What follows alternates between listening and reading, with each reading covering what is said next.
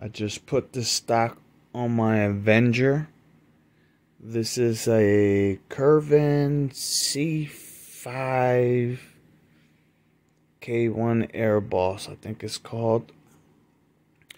And I had a Dremel down there so this block could fit.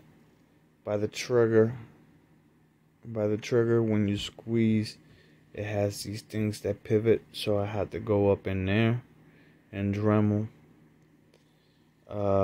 Waiting for the bottle adapter for this, and this is a bottle adapter stock.